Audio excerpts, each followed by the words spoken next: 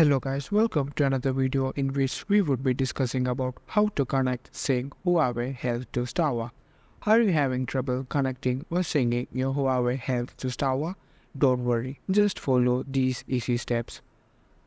Open your Strava app, go to the Use section and click on Settings, in which select Manage Apps and Devices. Once you have installed Huawei Health app on your device and created an account on it, you'll be able to see it under the Services section.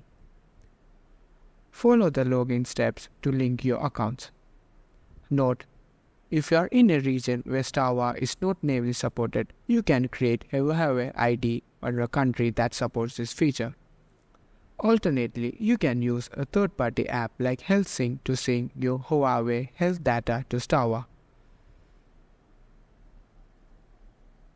Also note, if you are not seeing the Strava option under the data sharing and authorization, it may be because the integration is only available in select countries.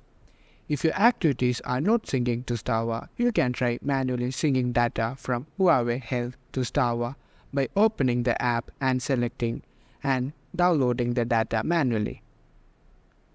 Some users have also reported that only specific activities like outdoor run, outdoor work, and outdoor cycling are compatible with Strava and Huawei Health